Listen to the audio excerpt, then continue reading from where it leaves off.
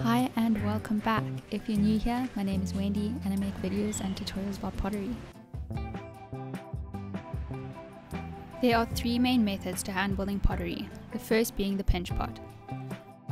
Start with a ball of clay, stick your thumb in the middle, making sure not to go all the way through, and pinch around to start creating the walls. This method is generally used for making rounded items, mugs, cups and bowls. Start pinching from the bottom and slowly make your way up. When you pinch, it makes the walls thinner, causing the clay to move outward and up. Naturally, the shape will want to flare outward, so make sure to start from the bottom and make your way up. When you're pinching, keep the thickness of the walls in mind. It needs to be even throughout, and make sure you don't go too thin. I'd suggest staying around ½ centimeter. I find using a movable surface such as a manual wheel or even a small piece of newspaper can be handy to help navigate around your piece. The way you position your hand when pinching ultimately affects the shape. If you angle your hand outward and pinch more with your internal finger, it will assist the clay to go wider. If you angle your hand inward and push more with your external finger, it will assist the clay to curve inward. Keep in mind whenever you pinch that clay needs to go somewhere.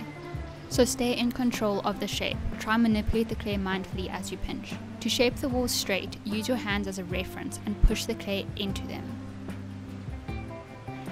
If the shape is wider than you would like, you can always cut out triangles or darts along the wall and close the gaps, therefore taking away some clay and making it narrower. You can manipulate the shape as you please. In this example, I'm sharpening the one side to create a spout and adding a handle to the other, essentially making a jug. You can also always cut away parts that you don't like and even add more clay by using one of the other methods.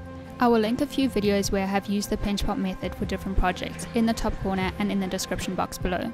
Once you've made your piece, smooth the surface by using either a metal rib, your finger or a damp sponge.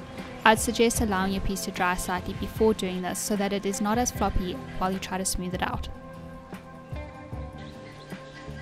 The next method is the slab method. Before I start, I just wanted to quickly show you a fresh piece of clay. You can clearly see all of the air bubbles here. This is exactly the reason why you need to wedge the clay before using it. Wedging is essentially kneading the clay to get rid of those air bubbles. This ultimately makes it easier to work with and prevents some possible problems further on. Start by flattening the clay and slowly roll it into a slab. Make sure to keep flipping and rotating while you roll to prevent it from sticking to the surface and to help keep the slab even. Use guides during the end to keep the same thickness throughout the slab. These are two pieces of spare wood that are about 1 centimeter thick, which I find is a nice thickness to work with. Place the guides on either side of the slab and roll over them to keep the rolling pin at the same height throughout. If you see any air bubbles in the slab, prick them with a needle tool or something of the likes until you hear the bubble pop. Smooth the surface over again. Use a metal rib to compress the slab. Compressing is vital to make the clay stronger, help prevent cracking and warping, and to smooth the surface.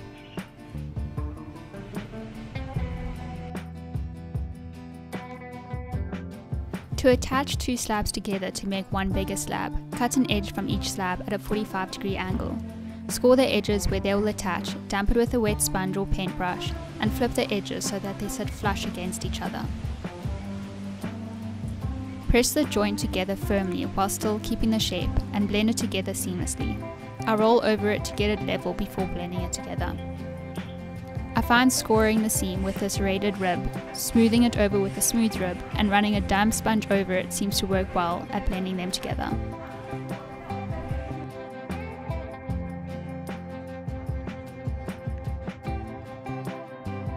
Flip it over carefully and blend out the seam on the other side as well. The attachment needs to be strong in order to prevent cracking or further complications. I suggest trying to keep your piece as accurate as possible throughout the whole process. Because you're hand building it, it'll always have a handmade feel no matter how perfect you make it. In this example, I am making a cake stand. This method is also commonly used to make items such as plates, vases, and larger bowls. Again, I will link a few videos where I've used the slab method to make different projects in the top corner and in the description box below. Slab building is essentially cutting shapes from slabs and assembling them together to create a three-dimensional piece. Whenever you attach two pieces together, you need to make sure that you're creating a strong joint. To do this, thoroughly score the surfaces that are being attached with either a needle tool or a serrated rib. This helps to create a vacuum effect when pushed together. Use a damp sponge to wet the surface, making it sticky and acting like a sort of glue. Firmly press the sides together without distorting the shape and blend out the seam.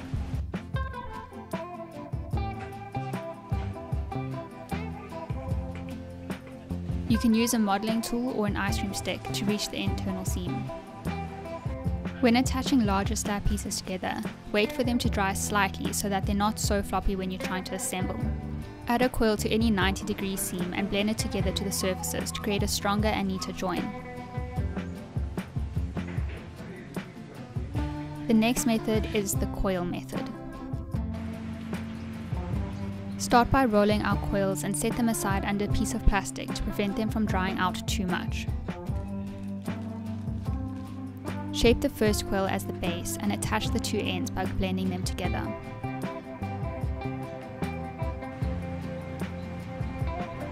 Add another coil layer by gently squeezing it onto the previous coil. To shape your pot outward, attach the coil slightly to the outside of the previous coil. Once the coil is on, blend it all together. To shape your pot straight up, add the coil directly on top of the previous coil. You can use your finger to blend or a tool such as a modeling tool, ice cream stick, or a rib. To shape your pot inward, attach the coil slightly to the inside of the previous coil. Again, I like to put it on a movable surface such as a manual wheel or a piece of paper to help make it easier to navigate around your work. Use a metal rib or a damp sponge to help smooth the surface as you go. If you use a damp sponge, make sure that it's not too wet, as this can weaken your clay, making it more difficult to work with. The more inward or outward you place the next coil, the more extreme the shape or angle will be changed. Be mindful of the end shape that you have in mind. The more the form curves and the more weight is added, the more likely it is to collapse on those curves. The walls mustn't be too thin, otherwise it won't be strong enough to handle its own weight. And it mustn't be too thick, otherwise it will be too heavy to hold up its own weight. It's a fine balance between wall thickness and its overall shape. I'd suggest a thickness of about 1 cm and a shape that can naturally support itself. If you find that the base is starting to be flimsy under the new weight that's being added, add a sheet of plastic just at the top of the pot and let it dry out slightly. This will allow the base to dry and strengthen slightly, while you keep the top wet enough to be able to carry on building at a later stage. Here you can see me mixing two of the methods together. I'm using a slab as the base of this pot and attaching them together. Again, I will link a few videos where I use the coil method for different projects in the top corner and in the description box below. I hope this video has inspired you to make something. Like and subscribe to support my channel, and thank you so much for watching.